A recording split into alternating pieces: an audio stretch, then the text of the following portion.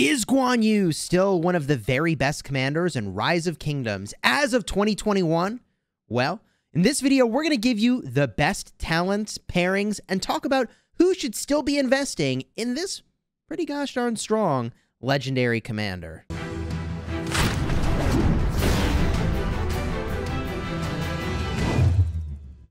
Hello, my friends, and welcome back. I'm Chisgule Gaming, and this video has been sponsored by the makers of Rise of Kingdoms. Today, we're talking about a staple in the infantry game for Rise of Kingdoms, and that is Guan Yu. He shows up on the Wheel of Fortune, which makes him really accessible, but is he still really worthy of the investment?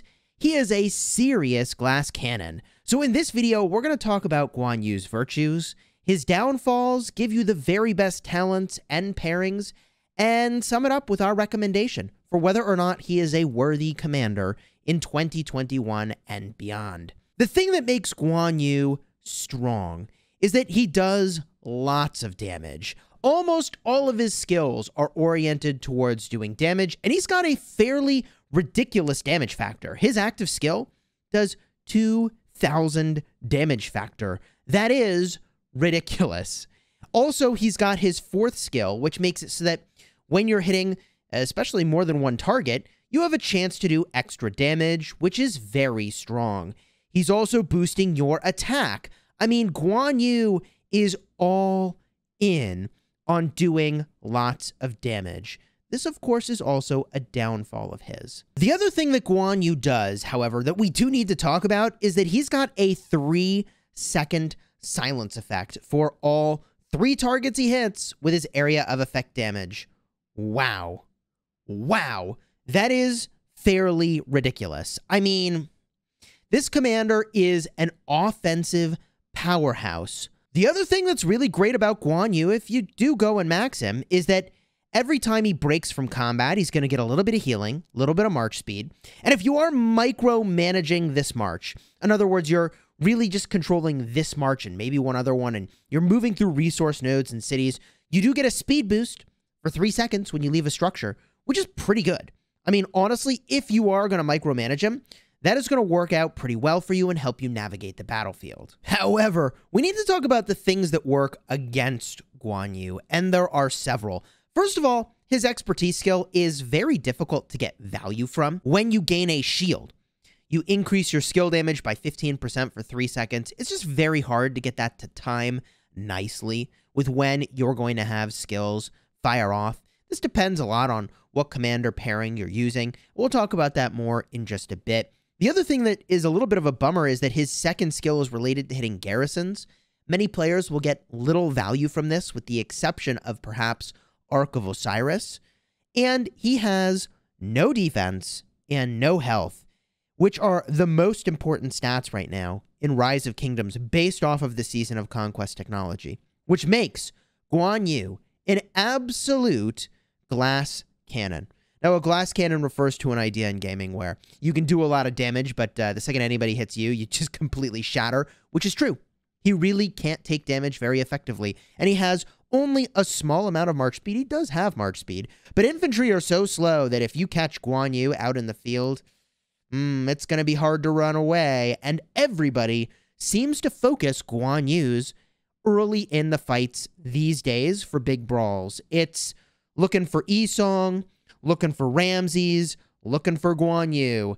And I mean, sure, but the only things above and beyond that for priority are typically epic commanders and Ethelfleds. I mean, honestly, Guan Yu is going to get completely melted as one of the very first things that people focus. And I will say, perhaps with some of the new calves floating around, maybe they are taking a little bit of the heat off of Guan Yu. P.S. If you're getting value from this video, do me a favor, throw a like on here and consider subscribing to the channel for daily Rise of Kingdoms videos designed to help you get value and smash your enemies. Now, there are some things you can do to make your Guan a little more survivable, and that's going to take place in the talents right over here. Let me show you a couple builds that I can strongly recommend, and my number one build, it's just right here. The first one we've got for you is an all-infantry build. Every single point in the infantry tree. And this combination of going all into one tree and then using this configuration in the skill tree is actually very formulaic. It's used in a lot of commander pairings, where you're going to get Rejuvenate. Every time an active skill is used, you're going to generate 60 rage. That's for the primary and secondary commander. You want to reduce your skill damage taken by 6%, which just seems so important on Guan Yu. So important. And you also want to get Tactical Mastery, increasing your skill damage dealt by 3%. I mean, you're doing lots of skill damage on this commander. It seems very worthy to pick this up because you've got 2 skills focused on skill damage, and you do lots of skill damage. They're not small amounts. The other thing I've gone and picked up here is Fleet of Foot. And really, the whole right side of the infantry tree is focused on movement speed and movement manipulation. We pick up 6% over here, 6% over here, another 6% over here for 18% total march speed from the right side of this tree, and the ability to slow the enemy.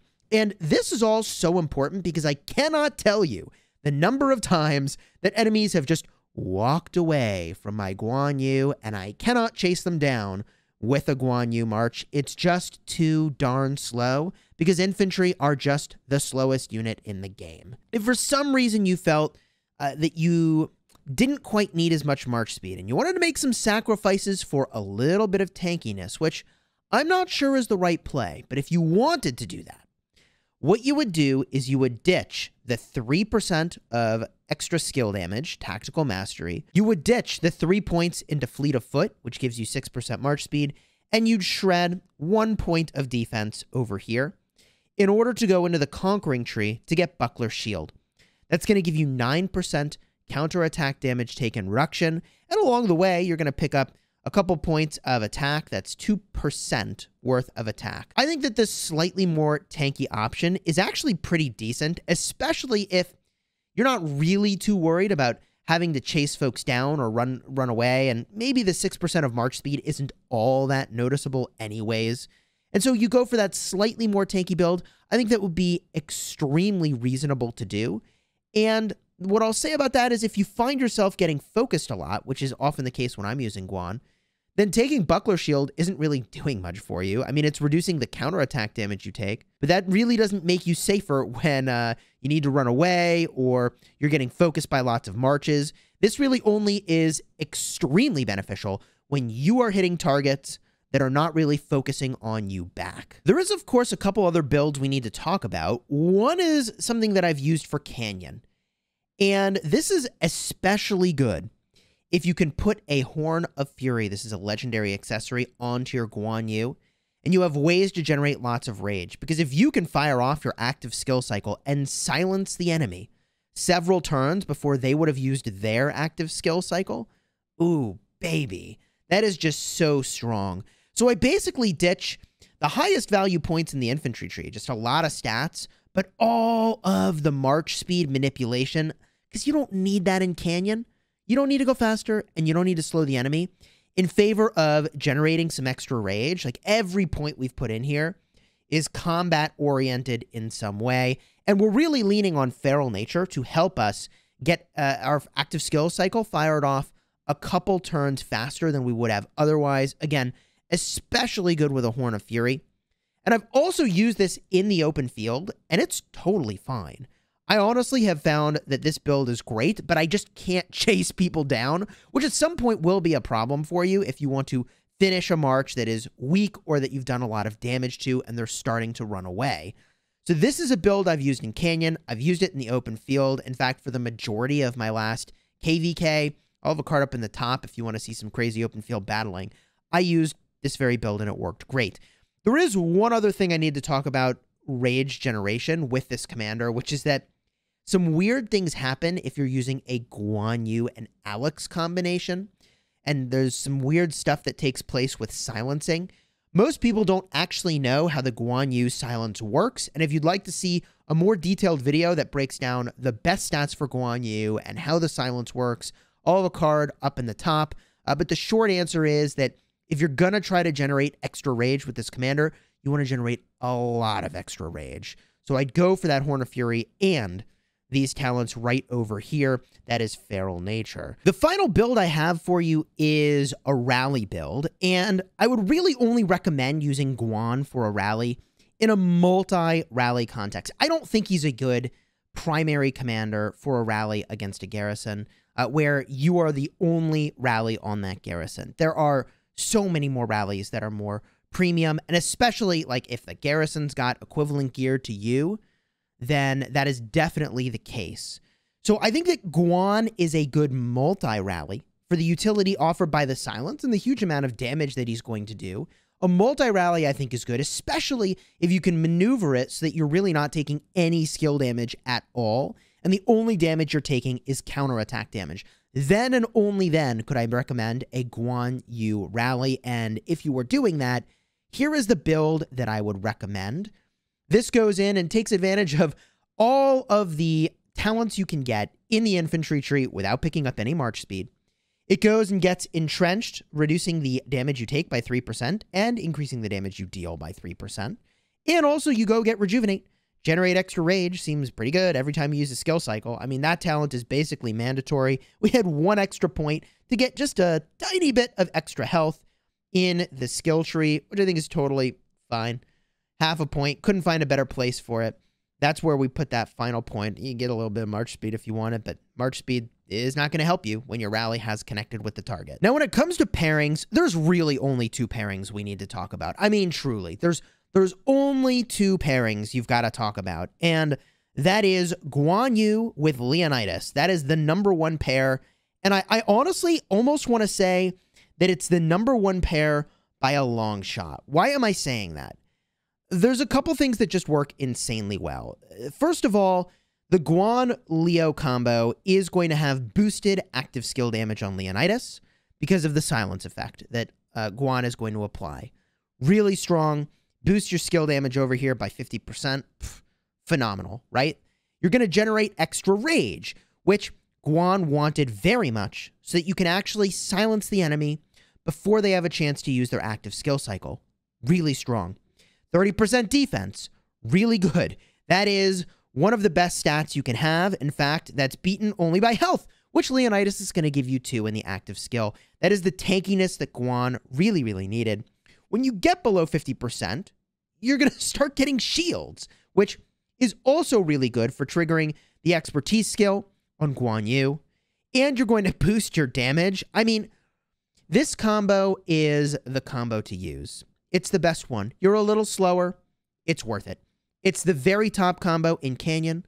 If you're going to pair with Guan, it's just the best. But the second best combo is still quite good, and a lot of people use it, myself included. Because in the early game, you're going to have access to Alexander the Great. And Alexander the Great is a commander you're almost certainly going to max out because he's just so good. He's so good. I mean, his value as a legendary is just a tier above all of the other legendaries that you've gotten access to at that moment in time. And I've rated him as one of the best legendaries in the game for quite some time. So Alexander the Great is the #2 pick I'd choose with your Guan Yu. He does fire off shields, which is going to have synergy with the Guan Yu expertise if you go for that expertise. I mean, cutting healing is phenomenal. Triggered damage is phenomenal in open field combat. The chance to do damage before an active skill cycle even happens is so good in the open field because often combat will end in seconds and you won't even get an active skill cycle at all. So the chance to do 1,700 damage factor just in a couple seconds of contact is phenomenal. The march speed is insane. The AoE debuff, making folks take extra damage from the enemy team, is amazing. I mean, the Alexander the Great combo is really good. It just doesn't give you a lot of tankiness. Yes, it gives you some survivability, okay? Shielding gives you sustain, but it doesn't give you tankiness. You can't actually take damage more effectively. And okay, for a couple seconds when your shield is active, you switch your bonus from attack to defense, it's not enough. Okay, Guan and Alex is paper, okay? It just gets shredded very, very, very quickly when it becomes focused. And that is the reason that it is my #2 recommendation. Now, there are 3 what I'll call curiosities, things that you could do if you're kind of advancing your count and you're still working on stuff and you're in the early game, but I don't think it's very effective. And one of those not so effective things, in my estimation, is Guan with Isong. Use Guan with Isong, and that, again, I talked about paper. The second people figure out that you've got an Isong hiding behind your Guan, you're gone, man. That just melts. Yeah, the boost to skill damage is really cool. I get it. I get it. You are just going to melt. Sun Tzu at the epic tier is, I mean, okay, you've got 2 infantry, and Sun Tzu does give some tankiness. There's actually a lot to like and appreciate about this combo. It's not going to help you get away from combat much faster, though, so sure, you're going to be a little bit more tanky with this combo. That is true. That is definitely true. The Rage Gen is really good. Honestly, it's not a bad combo, but it is certainly a tier below the Alexander the Great, because without the March Speed from Alexander the Great, you're definitely going to be a sitting duck. Even with March Speed from Alexander the Great, you're kind of a little bit of a sitting duck. It's rough. Unless you have the expertise skill and you're navigating your way through nodes, which is not even a thing you can do all the time. I'm not saying that the Sun Tzu Guan is a bad place to start. It's a fine place to start, but I don't think it's a end state that you should plan for. And lastly, one other combo at the legendary tier that, you know, you might have a maxed Martel. Guan Martel might seem kind of interesting. It's got March Speed. It's got tankiness. It's got sustain from shields. That's also going to trigger the expertise on your Guan. I think this combo is okay, but I've never found it to perform particularly well compared to the Guan Alex and compared to the Guan with Leo. There is, by the way, one other combo that I forgot because I wouldn't recommend it, and it is also glass cannon, but at least it's got a little bit of March Speed. I mean, you could use a Herald secondary. You could do it. Oh, man. But the second they turn on you and you've got this defense debuff stacking on you, I'm sorry. You are in some trouble. You might do some good damage on the way out. Ooh, but if you're up against a opponent with equal gear to you, I just think you're really going to get melted. I can't say that I would recommend Herald as a secondary to Guan. I know there are people that will say that they like it, but that just feels just really risky to me. It's a glass cannon play. I would say this is a tier above an Isong secondary, for sure. A tier above an Isong secondary. And the reason I say that is that you have the March Speed. You've got really good damage with a Herald Sigurdsson. You've got good damage. But, man, when you have that defense stack, I mean, you truly just melt. I think it's something that you could consider in Ark of Osiris. All of these combinations that are more glass cannon and you don't really care as much about the quality of your trade are more acceptable, more interesting in Ark of Osiris, where you're not paying the repair bill for it. But I would not use those combos in KVK. And I will say that the combo I really wish I could field is that Leonidas. You could try a 5-5-1-1, and maybe there's more experimentation I need to be doing in game modes like Canyon, where perhaps my 5-5-1-1 Leo is better than my Expertise Alex as a secondary to Guan. I'll show you just very quickly, because I think it's important we talk about this, that Guan Yu is a staple. Hands down, I don't think we'll find a single team that doesn't use Guan Yu in top-tier Canyon teams. At our #1 team in the kingdom that I'm in, Guan Alex, Guan Leo, Guan Alex. We've got Guan Leo, Guan Alex, Guan Alex. I think you get the idea here. Guan Alex, Guan Alex, Guan Alex. This list, I mean, I just go on and on. Guan Alex. It's not even an expertise Guan in some of these teams, and they're still using it. Guan Alex. You go down the list. Guan Leo and Guan Alex. It's staple. Not Guan Sun Tzu, not Guan Isong, right? Not Guan Martel. None of that other stuff. It's the Alex secondary, not Herald secondary. Here is the first team.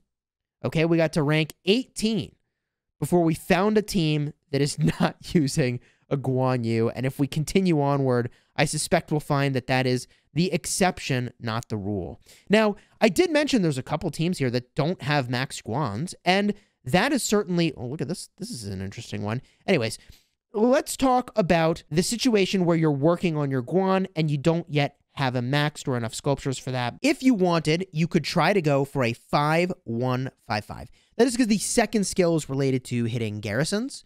And so you could you could try to go for a 5-1-5-5. The expertise skill really does very, very, very, very little for you in the grand scheme of things. Yeah, 15% extra skill damage is good for 3 seconds, but in a lot of situations, it won't even align with when you're using skill damage anyways. So, like, a lot of people just get no value from this. If you want to use those new skill reset items, I think it would be extremely reasonable to go in and try to get a 5-1-5-5 Guan.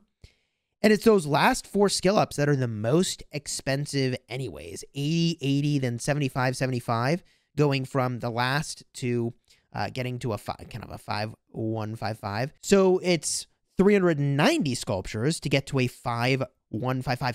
That is a lot less than the 700 to start from 0.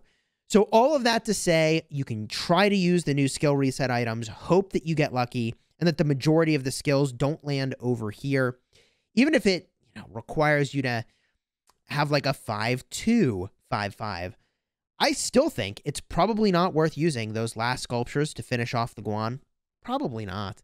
You could deploy those elsewhere and get some serious value. If I were doing Guan all over again, I honestly think that's where I would land. I would try to go for a 5-1-5-5, unless I really cared a lot about infantry and wanted to micromanage this march in the open field. Then, okay, go for the expertise skill. But should you expertise Guan? Should you work on Guan at all compared to the other commanders that are available to you in the Season of Conquest? And this is where things get kind of interesting. If you wanted to field an infantry pair, I do think that at this moment in time, one of the very best pairs you can be fielding is going to be Guan Yu with Leonidas. I think that is true. That is probably my #1 infantry pick at this moment in time.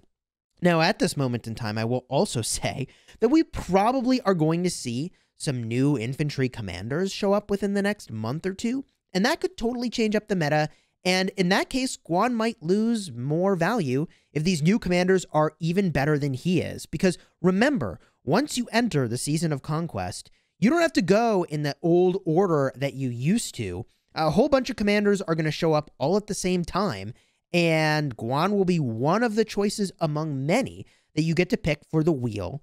And I think it's unlikely that Guan will be the one that you want to max. In fact, when we talk about commander pairings that I would prioritize probably higher than Guan, is I would seriously consider going for a commander like Trajan if you wanted to use infantry. And people are like just starting to come around to the fact that Trajan is really good.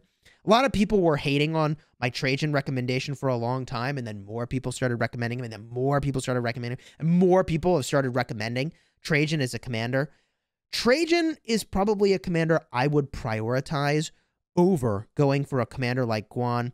And if you want to see how I put my money where my mouth is on that one, if I make my way to my restart project, this account is about 70 million power, and the commanders that I have maxed on this account are Isong, Alexander the Great, and Trajan.